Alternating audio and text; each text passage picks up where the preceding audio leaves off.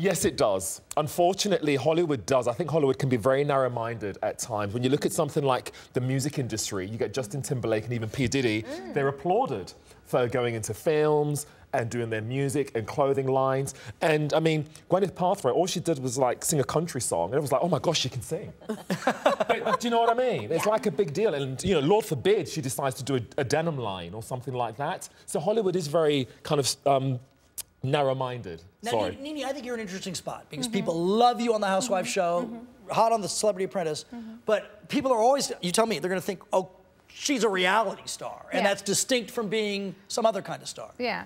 Well, look, reality stars, I was asked this question earlier about reality stars, and somebody was saying something about Kim Kardashian singing a song and they didn't like, it didn't sound good or something like that. I just recently heard.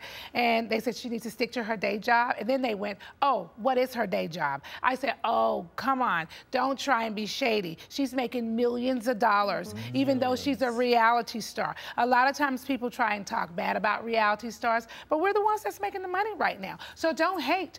Join the forces. Appreciate. Yes. Don't hate, appreciate. The Kardashians. 2-3 years from now, do you want Jessica and I to talk to you on the red carpet of the Oscars? You may talk to me next year at the red carpet. Well, look at Jennifer Hudson. Jennifer Hudson, who did not win American Idol, and everybody thought would go off into the dust. Absolutely. Won an Oscar. And now look at her. I mean, she's fantastic, you know.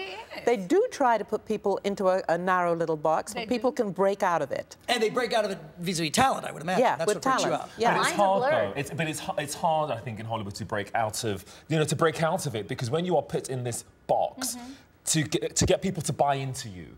You know what I mean? Yes, like, yes, that's true. That's very true. Nobody, unfortunately, wants to take that risk or is willing to take a risk. And I think it's a shame because there's so much talent that goes unutilized, you know? That's a very